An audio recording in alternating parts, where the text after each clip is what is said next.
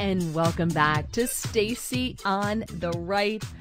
I'm Mary Walter with you on Sirius XM Patriot Channel 125. Let's talk a little radio, shall we? Joining us now is Troy Miller. He is the president and CEO of National Religious Broadcasters. You can find him on X at NRB, National Religious Broadcasters, CEO. Hello, Mr. CEO Troy Miller. How are you? Welcome to the show. Hey, Mary. I'm doing great tonight. Thanks for having me on. Absolutely. I'm a radio nerd just like you are. So I think is obviously right up our alley, but I'm amazed and shocked at the number of people who don't even know there's an AM radio in their car. Oh, well, that's interesting because there's certainly millions of Americans that do, but some people probably can't remember that, especially maybe some of the urbanites. But for those of us who lived out or grew up out in rural America, we're very familiar with AM radio, and we use it every day. Right, because what people don't realize, because I was recounting earlier, I had a conversation with someone. I did some work earlier this week on an AM station, and someone said, "Well, how can I listen?" I'm like, "Well, you can download the app, go through the whole thing." I said, "Or you can listen on the in your car when you're driving." And I give them the channel number. They go, "Wait," they're like, "Well, I don't have AM in my car." I'm like, "Yes, you do." They're like, "No, they don't put AM radio in cars anymore." I'm like, "Yes, they do." And I had to tell him, like, yes, there's AM radio in your car. I don't understand why this is such a problem. But he had no clue that there was even an AM radio in his car. And it's not something that, the younger generation really is all that fired up about. They probably don't know either. So how do so basically what's happening is the federal government, you want them to mandate that manufacturers have to keep putting AM radios in cars. Is that a thing that they're going to take AM radios out of cars? Yeah, so here's the controversy that arose a few months back. So this has been in the electric vehicles is where it sort of started. And Ford Motor Company came out and said they were no longer going to include AM radios in their newer vehicles. And the reason was because there was an interference issue between the AM signals and the electric components in the EVs. But the government accounting office went and did a study on this and came out to say, well, that's really not the issue to shield. And I have a background in electrical engineering, and really the issue is it's a $35 part to put a shield in there and to allow AM radio to be received without any air interference coming from the electric vehicle. So pushing a little harder to figure out, what's behind this push to get rid of AM radio. And it's really come down to a couple of things. One, on the first part, if you listen to AM radio, like I said, if you grew up in rural America still depends on AM radio. The AM signal reaches a lot farther than the FM signal. Right. It also will reach through, it's better for the emergency alert system because it reaches better through storms and electrical interference and a number of other things that goes on. So most of our emergency broadcast system is built around that AM transmitters going across the country. So that's one thing there that's going on. The other thing is AM radio is primarily dominated by conservative talk and Christian teach talk as well as Spanish programming. And so we're sort of like, okay, why is there a push to get AM radio out of the car? It's really not about this $35 part because that really doesn't make a big difference when you're talking about a car that costs, $20,000 and up, the push. And then, lo and behold, you sort of start to peel at the covers. And the real issue is what's now called the connected car. And I'm sure you've probably heard about this. You talked about it a minute ago about, just load your app up.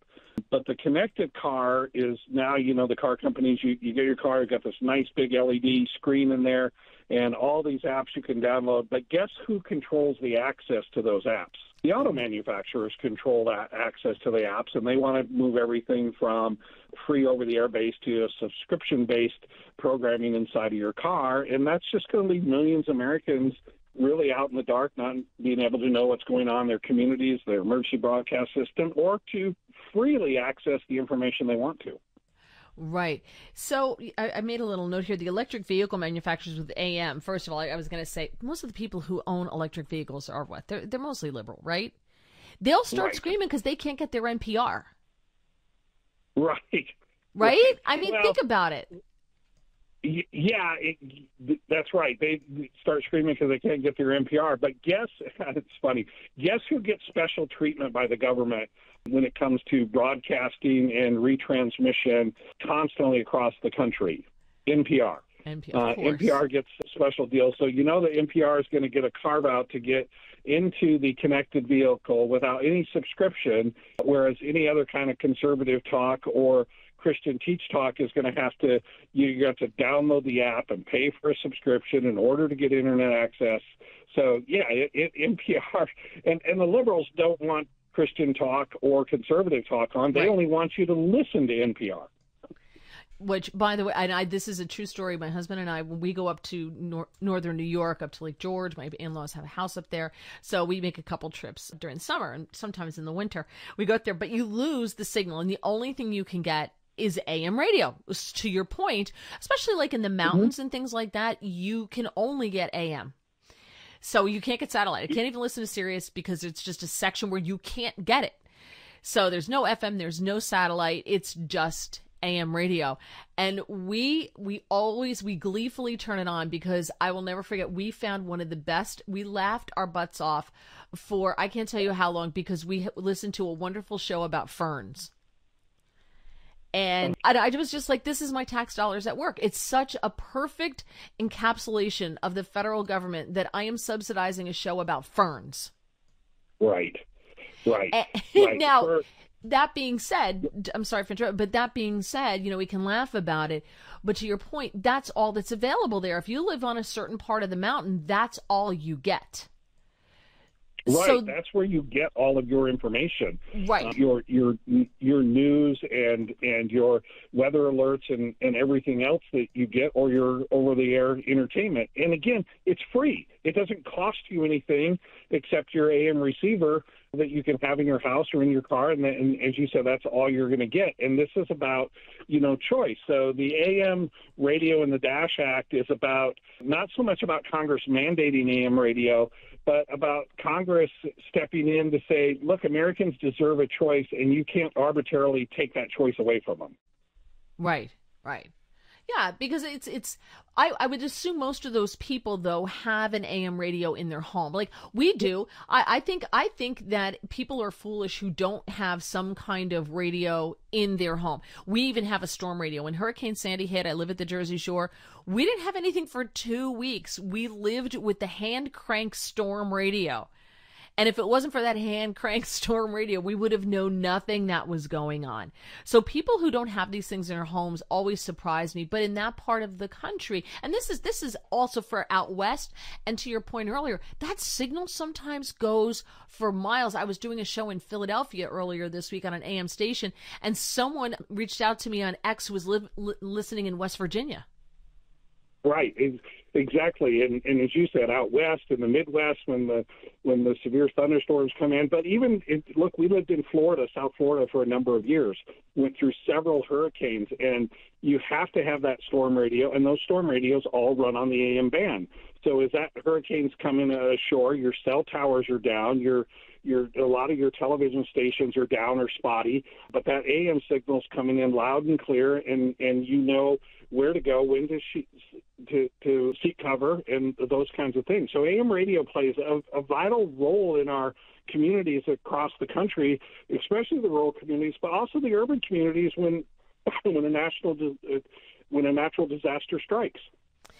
So what is the plan here? What is your group doing? How is obviously you're lobbying Congress, I would assume. And I would think that the senators who are out west, the Chuck Grasslys, the Thomas Masseys, those who are in those areas where they probably are dependent on AM radio are listening to you, or am I wrong? No, you're exactly right. But this has a bipartisan support in both the Senate and the House. So on the Senate side, two folks that you wouldn't normally put together, Ed Markey, the liberal Democrat out of Massachusetts, and Ted Cruz, a conservative Republican out of Texas, are co-sponsors on the bill going through the Senate to keep AM radio in the Dash. And similar over in the House of Representatives as well. You have Mary Rogers, who is the chair of the Commerce and Energy Committee, along with her Democratic counterpart, that are sponsoring this bill. So Congress says that this has almost reached the 60 co-sponsor marks, and the reason 60 co-sponsors are important because it's filibuster-proof, and it'll pass the Senate. So we're pretty close. We think we'll be at that 60 mark in the Senate in the next couple of weeks. The House has agreed to take up a second hearing on this.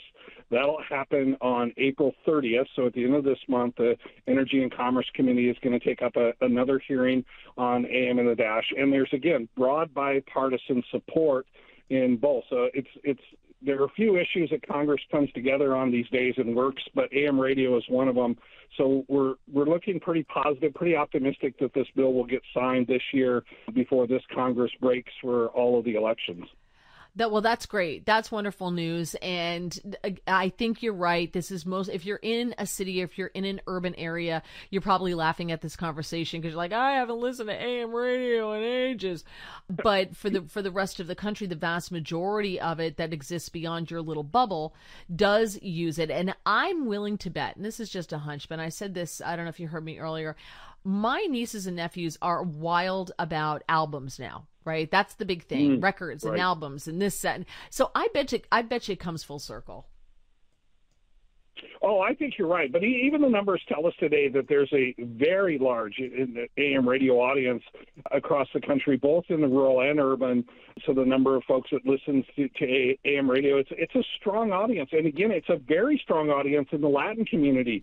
The majority of foreign language on AM radio are Spanish-speaking stations, and the Latin community really depends on AM radio for their information and entertainment. Yeah.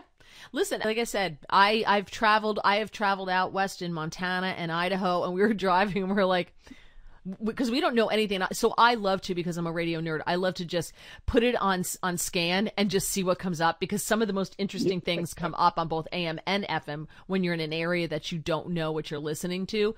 But I was shocked at how many areas you couldn't get anything on the FM dial, and it was AM, and there was some great programming on it. We had some really interesting non-NPR programming. So I loved it. I highly recommend people give it a shot. I really do. Everything old is new again. Give it a try. You never know. You might be pleasantly surprised. Troy Miller, thank you so much for joining us, and thanks for the good work. We appreciate you lobbying like that. I had heard about this a while ago. I did not know it was still ongoing, so I learned that. So I'm glad to hear that it's still ongoing, and it seems like there's going to be some success. So you can keep up with Troy on X at NRB CEO. Thank you so much. Have a great night. You too. Thanks for having me. Absolutely.